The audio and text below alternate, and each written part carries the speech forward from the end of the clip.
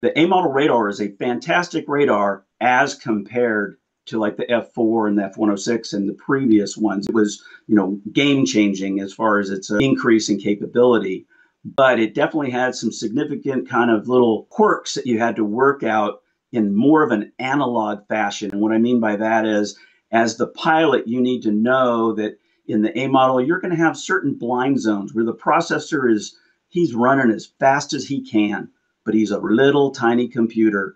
And every once in a while, he just can't process things. And there will be very specific times in the engagement timeline where the targets are going to disappear off your radar potentially because they're in what we called a blind zone. We knew where they were.